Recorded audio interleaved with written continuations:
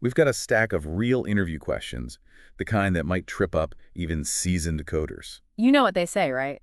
The devil's in the details, and these questions, they get right to the heart of what's really important in medical coding. Yeah, I was looking through them earlier, and some seem pretty straightforward, but when you dig a little deeper, it's like, whoa, there's a lot more to it than meets the eye. Like, take this first one. It asks about CPT, HCPCS, and ICD-10-CM. Now, any coder knows these, but why are they so essential? They're the backbone of the entire system, really. Think of it this way. Without those code sets, healthcare would be speaking a million different languages. CPT codes tell you what the service a doctor or other healthcare professional provided. HCPCS steps in when you need to bill for a product or service not covered by CPT.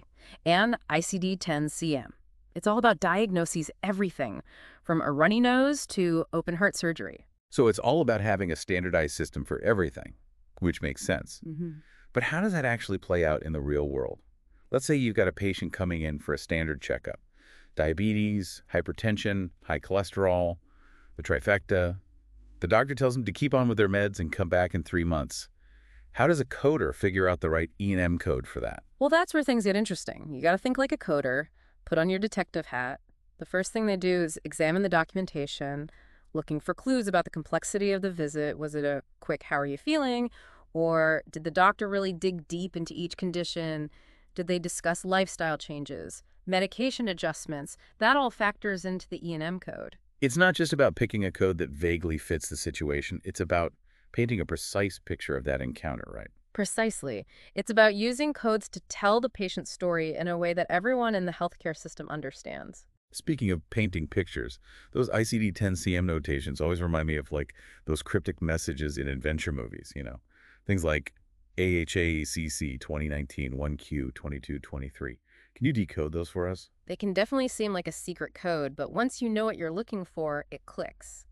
That specific notation is basically a roadmap. It's telling you, hey, if you want more information on this particular code, go check out the American Hospital Association's coding clinic from 2019, first quarter, pages 22 and 23. So they're like little footnotes, but for medical codes. Exactly. And don't forget the CM in ICD-10-CM, that stands for clinical modification, meaning it's specifically tailored for the U.S. healthcare system. We like to do things our way. Makes sense. And speaking of doing things a certain way, isn't using ICD-10-CM actually required by law? It's not just a suggestion, right? That's right. Back in 2015, the U.S. government made ICD-10-CM mandatory for any healthcare transactions covered under IPO. Wow, I didn't realize it was a legal requirement. Oh, yeah, it was a huge shift. Think of it like going from handwritten letters to email overnight. It really shook things up, but for the better, mostly. It's made everything so much more efficient, especially when it comes to sharing health information between different providers and insurers. It's amazing how one change can have such a ripple effect. Now, shifting gears a bit, one of the interview questions we have focuses on going above and beyond. Have you ever had a coding situation where you really had to go the extra mile? Oh, definitely. Early in my career, I had this case, and the documentation was a mess. I'm talking about seriously vague descriptions. I spent days poring over medical journals, cross-referencing every guideline I could find, even called up some colleagues for their input. It felt like I was piecing together a giant jigsaw puzzle. Intense. So what happened? I finally cracked the code. It took some serious digging, but that feeling when I finally got it right, priceless. That's when I really learned the importance of never giving up and always being resourceful. You've got to be a bit of a bloodhound in this field, right? Always sniffing out clues. Speaking of which, how do you stay on top of all the latest changes in coding? It seems like the guidelines are constantly being updated. It's true. It's like a never-ending game of catch-up. I make it a point to stay active in the coding community, attending webinars, listening to podcasts like this one, and subscribing to industry newsletters. What are some of your go-to resources? Oh, AHIMA is a must-have. They have fantastic resources and educational materials. And I always keep an eye on CMS, the Centers for Medicare and Medicaid Services. They're the ones calling the shots, so to speak. Right, you got to go straight to the source. Yeah. Okay, now for the million-dollar question. Have you ever come across a coding scenario so ridiculously tricky that it would make our listeners' heads spin? Oh, I've got one. Imagine this. You've got a patient who's had multiple procedures done in a single session, right? And the documentation you're working with looks like it was written in a hurricane. Total chaos. I had to channel my inner Sherlock Holmes for that one. I can only imagine. So how'd you even begin to tackle that? First things first, I went through that operative report with a fine-tooth comb. Every word, every line. Then I started cross-referencing everything with the coding guidelines, making sure I wasn't missing anything. And you know what? Sometimes you just have to admit defeat and call in reinforcements. I reached out to the physician who performed the procedures for clarification. It happens to the best of us. Teamwork is key. What did that experience teach you about coding? It really solidified the importance of clear and concise documentation. One little mistake, one vague description can throw the entire process off. And honestly, don't be afraid to ask for help. A second pair of eyes can catch things you might have missed. Absolutely. Okay, let's talk about those potentially awkward situations. Yeah. What happens when you, as a coder, disagree with the coding results? Or even trickier, when you disagree with a doctor's instructions? Those are definitely delicate situations. First and foremost, double check your work. Then triple check it. Make sure you have all your ducks in a row. If the discrepancy still stands, approach the provider or whoever you need to speak with, but do it respectfully. Present your findings clearly, back them up with the relevant guidelines, and be open to a discussion. That's good advice for any disagreement, really. Now, another question we have focuses on a coder who's struggling with productivity. What advice would you give someone who's falling behind? It happens. This job can be demanding. The key is figuring out the root cause. Are they bogged down by a particular type of case? Do they need additional training on a specific coding system? Sometimes just talking it through can help. And, honestly, never underestimate the power of a good support system. Don't be afraid to ask for help. Speaking of support systems, how should a coder navigate disagreements with more experienced colleagues? Those can be great learning opportunities. It's all about approaching the situation with an open mind. Present your perspective respectfully, support your findings with evidence, but also be open to hearing their point of view. After all, they have more experience for a reason. It's a two-way street, for sure. Yeah.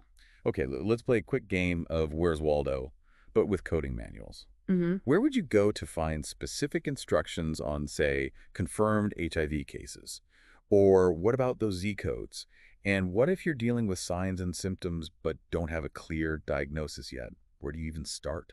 The coding manuals are like a treasure trove of information. You just got to know where to look. For confirmed HIV cases, you'd head straight to the section on infectious diseases. Z codes, those are all about factors influencing health status. They've got their own dedicated section. And for those tricky situations where you're dealing with signs and symptoms but no concrete diagnosis, the guidelines will outline how to code those appropriately. It's like being a detective, but for medical codes. Now, let's talk about a topic that often causes confusion. Medicare. What's the most crucial thing for coders to remember about the difference between traditional Medicare and Medicare Advantage plans? Ah, yes. Medicare, a whole other world. The key takeaway is that while they both fall under the umbrella of Medicare, they operate under different rules and regulations. Traditional Medicare is managed by the federal government, while Medicare Advantage plans are offered through private insurance companies. This means that their coverage policies, billing procedures, and even the codes they use can vary wildly. So coders need to be extra vigilant when it comes to Medicare. And speaking of things that require extra attention, one last question for you. It's about the global package concept. Can you break down what that entails and why it's important? The global package is essentially a bundled payment model that's frequently used for surgical procedures.